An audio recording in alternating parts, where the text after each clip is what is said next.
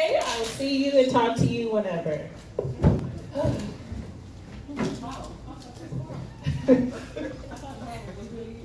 I told you to play along. All right. Now the manufacturer said to ages 14 and up, 1 packet daily, empty contents into a glass and add 4 to 6 ounces of water and then stir. Okay.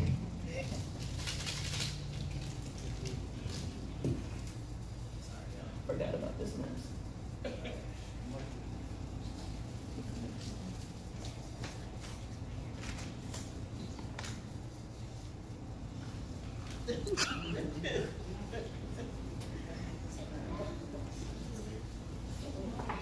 I'm stirring. Pretend that I'm stirring, guys, okay?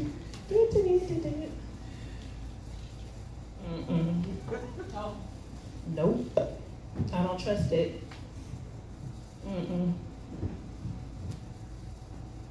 Nope. I don't trust it. Read this instructions because I don't understand. I don't see instructions. Just say pour and stir. Pour in the contents of this package into 8 ounces of water and stir vigorously. Okay. That's what I did, but I don't trust it.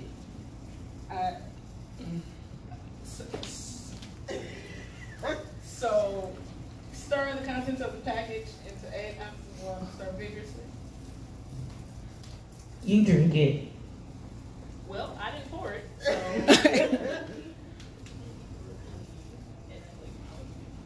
All right, well, I mean, it's kind of weird that you poured this and you didn't drink it. Also, I mean, I don't trust it. What is that supposed to be about? Like, But Barbara said, the manufacturer said, all I got to do is just follow the instructions and I'll be good. But I don't trust it. It's too easy. It's too simple. Like, well, you've been extra. I don't know. It says it. And you just do it and you drink it. You said you wanted this, and I don't want this. You handed it to me. So you should drink it. Please read the instructions because I don't trust it. I do not trust this. What contents is that? Sarah don't do 40 contents into the cup with 8 ounces of water. You stir it vigorously and drink the contents. I love y'all. Sign up. No, Pastor. I hear what you're saying, but no, I don't trust it. I hear you. I'm about to cry. I know. Stir it, drink it. Fine, whatever. I said pretend. And scene. Okay. I hope y'all caught it. Hopefully. All right. But all in all, the two things that I'm gonna quickly talk about: choices and trust. More so, we're gonna go with the trust side and then choices. Okay, Jesus. There you go. All right. Yeah. That's so funny. Okay, squirrel coming back. All right, so hi, I'm Victoria. For those of you who do not know me, kitties, hello, nice to see y'all again. Where do I want to go with this? So, when Pastor, may the Lord bless you and keep you. When Pastor asked me 2 weeks ago to prepare a message to speak with y'all today, I was definitely, I'm about to cry, but whatever. I was definitely in a place of not trusting. I came into a situation, sorry y'all, I'm a walker, it's the teacher in me, so there you go. I came to the realization, or I finally accepted the fact that I had trust issues. And I mean, whatever, like nothing new, because Apostle Cole came down and he prophesied literally to everybody here about the same thing, right? And it's not only me. So I hope y'all catch this, right? And let the Lord bless you.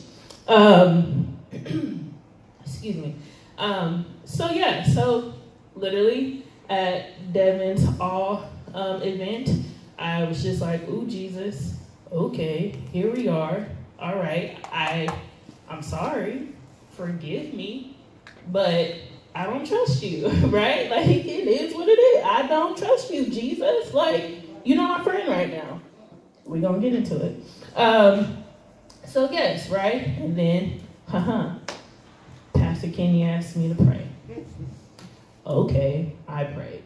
But then, little did I know, Jesus was definitely in this place. The Holy Spirit was definitely here. I don't know. But Penny's mama was Danielle, had the word. I prayed over Micah and Jason, and I prayed over all of us, talking about us being seeds. Oh my God, I can talk about that week too. That following week, right? Or that Sunday. Again, I keep bringing back. Again, I'm doing all of this, but in the back of my mind, I don't trust you. So it's just like, yeah, it's easy for me to pray for other people.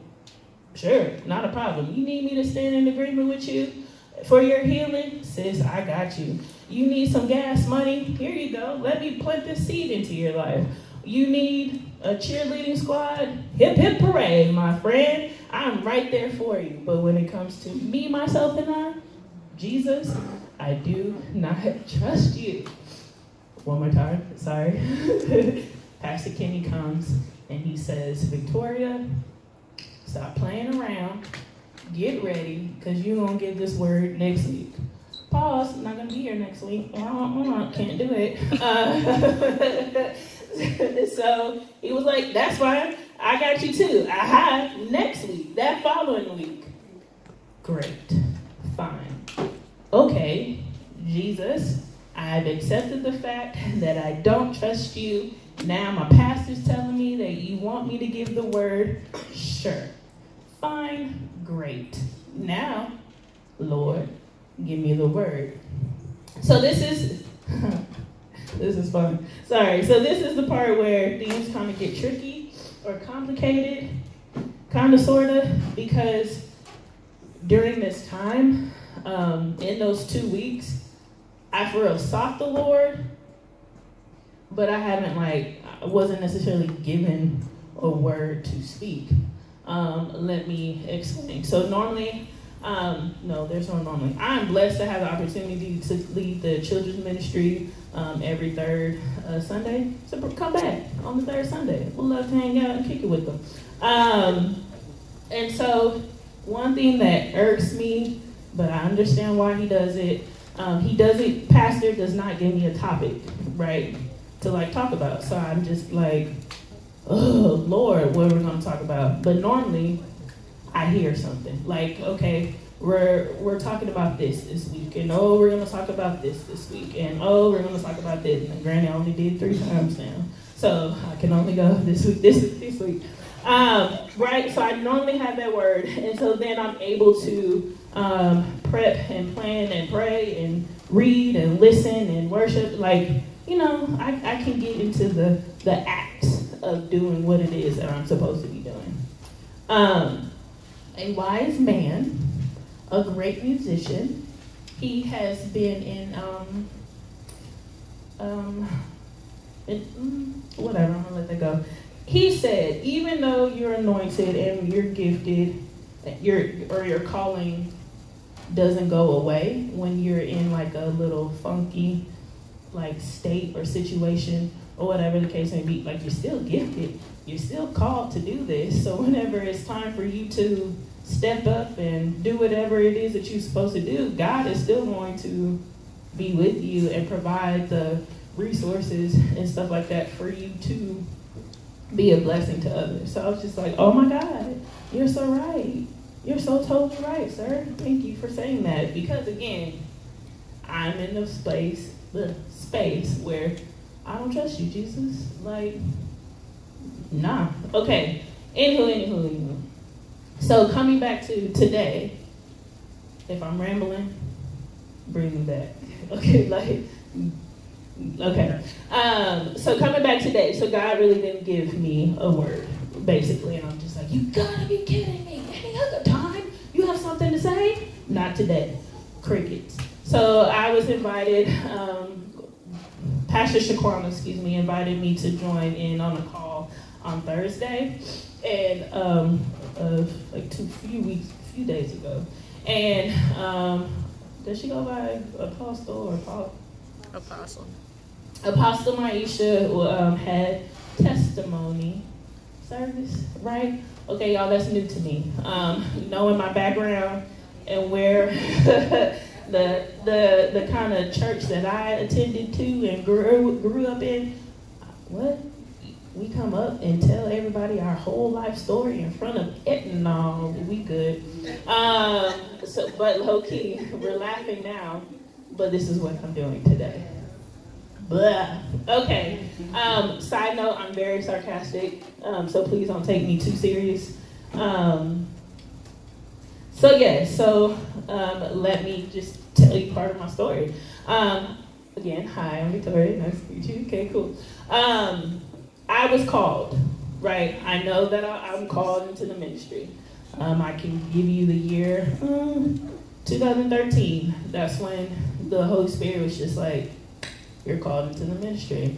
And at this time, when I tell you on fire, I was on fire because in 2008, I was just like, bye, Jesus. I don't want nothing to do with you, Jesus. Like, you get on my nerves, Jesus. Like, if I don't follow you, then the devil won't mess with me. And then, like, my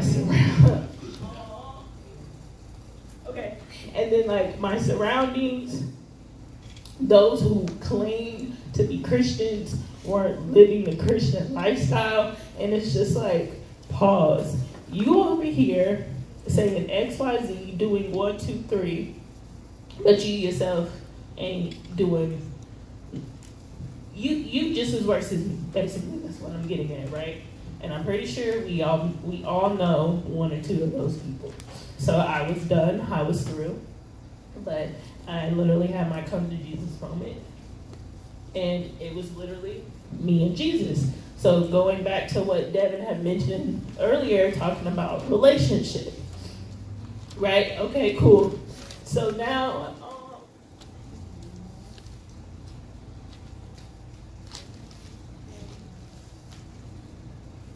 okay, so now 2013, me and Jesus were tight, right? Like, I know scriptures, I know the formula on how to have devotionals. In my old church, we called it quiet time. Okay, I hope y'all are kind of catching on to like my background. So we, you know what I'm saying? Like my old church, and I'm forever grateful for them because they had me stand on a solid foundation, and yes, it's speaking the word, right? Like this word has power. This word is truth, right? Yeah. All that good stuff. Okay, going back to 2013, that is definitely when I'm called, and so I was just like, yippee! I get to be in front of people, and I get to tell people about Jesus, and I get to do this, and yes, everybody's gonna love me. No, not everybody loved me. And also during that time, I was seeking approval, right? So in the midst of, yes, spending time with the Word, with God, I was also like shucking and jiving for like other people, the higher ups, so they can be pleased with the works that I'm doing for the church. So my intentions were good, but my motives were bad. Did I say that correctly? I hope y'all are catching that. So all in all, after a while, y'all, you get burnt out because like you're not being genuine for what it is that you want to do. So 2016, I fell off again, and in this time, and this is true, y'all, for real, I unintentionally dabbled into witchcraft, and I say unintentionally because the people that I was around during that time, they introduced me into like the rocks and the crystals and the sage and the universe, right? Like in my mind, I'm just like, oh, you gonna hold a rock for energy? Sure. Like, I'm stressed. Let me hold this rock real quick. Not feeling the daggone thing. But well, that's neither here nor there, whatever. But whenever you take your gifting, your calling, right, for granted, then you just slowly, what Devin mentioned, you just slowly drift away. Like, you get tired and all that kind of stuff. Again, 2016, I'm just like, I'm done with you, Jesus. Because you said this, you said this, you said this, and nothing came to pass. And I did this, I fasted for 3 days with just water. Like, you know, like, then I just like, right? Okay, I hope I'm making some type of connection here. Okay, anywho, so I was just like, I'm done. I'm just done. So let's fast forward 2 years from that, 2018. I don't know what happened, but I'm kind of glad that it did happen. My behind, he got back into the church. Like, I was always there, but I was just like a bump on the log. Like, this is stupid. These songs are way too long and they're too wordy. Like, how am I supposed to ever just, oh my gosh, these lights are not even necessary. Like, I was literally that person that was just complaining about everything. Why? Because I was salty, because I was hurt. Yeah, like, now though, okay, I still love my, what is it, CCH? CCM. CCM worship songs. See, I hope y'all are catching on where I'm coming from. My CCM worship songs, because for real, it's the lyrics for me. That really gives me just like, okay, Jesus, yes, they are singing how I'm feeling. I digress. But I wasn't like, what am I trying to say? So 2018, I'm back, but I'm still like, man, this is whack, this is dumb, this is stupid. Okay. 2019, I don't know what happened. K-Ron texted me in my ear. Good stuff, though. I just don't remember. 2020, what happened, y'all? 2020?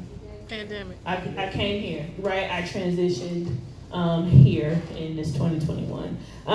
So me coming back, what also helped me come back into like the church and just like, believe it or not, reading the book, The Shack. I don't know if you heard of it or I could never watch the movie. I will always fall asleep on it. So it was reading the book for me. Because the gentleman, he realized that it doesn't take the smoky, the smoke, and it doesn't take like the cool fancy lights. It's literally about the relationship with God, right? And so that was my journey, or that's the journey that I'm on still today. But now I'm just being pushed to do other things. Pastor. New season. So it's just like, in this journey, I realized and I learned, like, holy crap, I can be mad, or I can be sad, or I actually can, like, because not knocking them, whatever, and maybe how I interpret it, right? But, like, how you feeling today, sister? Oh, I'm just blessed and highly favored. This is the new day that the Lord has made. I will rejoice and be glad in it. Yeah. Check. Even though, like, I'm literally in hell. Like, my body hurts, my head hurts. Like, this person over here is getting on my nerves. Money's running low. Like, I really couldn't tell people at that time how I was feeling. So, yes, 2 weeks, what, no, it's 3 weeks? 3 weeks. 3 weeks. 3 weeks. 3 weeks ago, got slapped in the face with reality in the sense of, you still mad at me, that's why you can't trust me. I need you to let it go. It's not that easy, Jesus. It's not that easy. So going back to what Devin had said, we are told what to do, and I think that this is my gifting in a sense, because I'm definitely a teacher. I'm just naturally like going to teach you and make sure you understand the concepts of what it is, of what it is that people are talking about, so you're not feeling left out. That's overall my whole thing. Yeah, so it's just like, but how do I do this? How in heaven's name do I forgive you, God? You're God. Like, how do I forgive God, right? Well, I had to, for real, seek wisdom. I had to text my spiritual mother. And I literally asked her, I was just like, yo, this is where I'm at. I hope you're doing well, but this is where I'm at and I need some advice, right? Like, sorry, I'm being selfish. I'm not going to ask them 5 questions before I could actually ask you what it is that I need. And she said, literally, you take it one day at a time. You talk to him about your disappointments. You talk to him about your distrust. You ask him to heal your heart. You ask him to give you his perspective on your disappointment. Ugh. And then you stay faithful. It's like, no, I'm kidding. And then she said, repeat these steps as many times necessary. He will work with you based on your personal position. I low-key didn't need to come up here and teach today, y'all. I really didn't. Because Devin, you already like said all my stuff though. You're right. And then she left. Especially with Tasha and being meek. Ooh. That doesn't sound so good, right, when I'm sniffing. You just Sorry. Okay, so going back to 2019, I just happened to find this YouTube sermon by I don't know his name, but he's the son of John Piper. His son, and he basically did a message about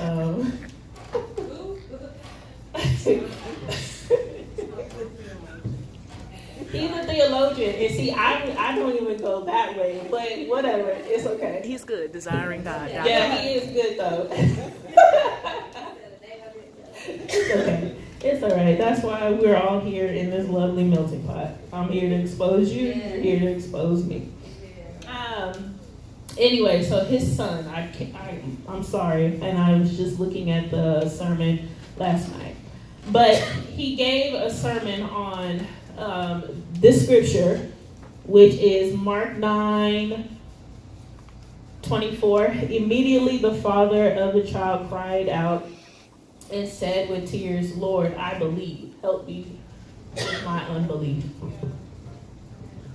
Sorry, y'all.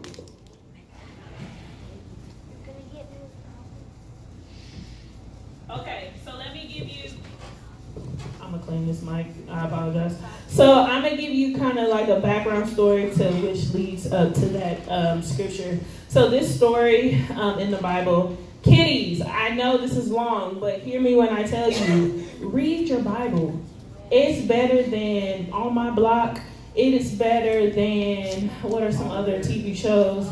All American, The Crown. It's better than Fortnite. I promise you it is. I promise you it is. And then the closer that the more time you spend with God, you kind of read the story in a way that is just like, this person, fill in the blank, like how you normally be talking with your friends. This person just done da-da-da-da-da-da. Like, I promise you, when you start reading it for yourself. Anyways, so in Mark 9:14 through 29, I'm just going to sum it up. It's about a father wanting his son to be healed from these demonic spirits. And so the father went to Jesus' disciples and was just like, hey, I need you to pray over my child. He's filled with these demons. Can you get him out? And the gag is they couldn't get him out. And so, which is really unfortunate. And so one day, Jesus was going through the city, and he found the father just ran upon Jesus and was just like, yo, God, this is what's happening. I need your help. If, that key word, if you can heal my son. And so going to verse 22, so Mark 9:22. No. Where do I want to go? And after he's on the body of the... Okay. Yes, 22. This is where the father is explaining the situation to Jesus. And often he's thrown him into the fire and into the water to destroy him. But if you can do anything, have compassion on us and help us. Jesus was Peter was a thug, but Jesus was a savage. Okay? And this is why I say this. Jesus said to him, if you can believe, all things are possible to him who believes, right? Immediately, the father of the child cried out and said with tears, Lord, I believe, help with my unbelief. So this father is crying out, and he was like, Lord, I want to trust you. What has happened in the past, it wasn't successful. Like, I knew to go to these people and I knew to do X, Y, Z, and I wasn't successful. It wasn't successful. My son is still dealing with these demons. Lord, I believe. Now help me with my unbelief. Like, prove to me, kind of, in the sense of, like, you are capable of doing this. So, let's keep going. Verse 25, he says, when Jesus saw that people came running together, he rebuked the unclean spirit, saying to it, deaf and dumb spirit, I command you, come out of him and enter no more. And then, praise God, the people celebrated, moving on. But then what was so cool, or what was so dope, his disciples was just like, Jesus, how are you able to do this? And then his words, because it's in red, so I'm going to read it correctly. His words, he said, this kind can come out by nothing but prayer and fasting. Oh, the sacrifice part. Like, we're going to have to give up something in order for us to tap in, right? And to be able to deliver other people. But I'm going to say this. In order for you to overcome, right, your unbelief, you're just going to have to pray. Period. And then last night, because again, y'all, I was really struggling. I was really trying to hear a word from the Lord. And the only thing that he told me was Deuteronomy 30:19. And that scripture says, I call heaven and earth as witness today against you, that I have set before you life and death, blessing and cursing. Therefore, this is your answer for real on how to overcome Victoria, unbelief, right? Therefore, choose life. Choose it. Period. So that's where the choice comes from. So we talked about the trust, and now we're hopping on over to the choice. Choose life. Now he's putting it back on to you, right? Like, if you really want to overcome this, if this is something that you really want to do, you're going to have to choose life. It's going to be hard. It's going to hurt. Again, choose life. And then I just quickly, because y'all, I'm really talking to myself. Unfortunately, I don't know how to end this. So I'm gonna end it. I'm gonna end it with this reminder. In choosing life, remind yourself, take it one day at a time. Talk to him about your disappointments. Talk to him about your distrust. Ask him to heal your heart. Ask him to give you his perspective of your disobedience. What's the scripture? It's in Psalms. Reveal to me the... Search me, oh God. Yeah, thank you. Search me, oh God, search my heart. Boom, that part. And stay faithful. Repeat the steps as many times necessary. He will work with you based on your personal position. Amazing. Choose life. So as we are walking into our new seasons, right? And as we are encouraged to be meek, choose life. Be honest with yourself. Because listen, I guess I'm gonna say it.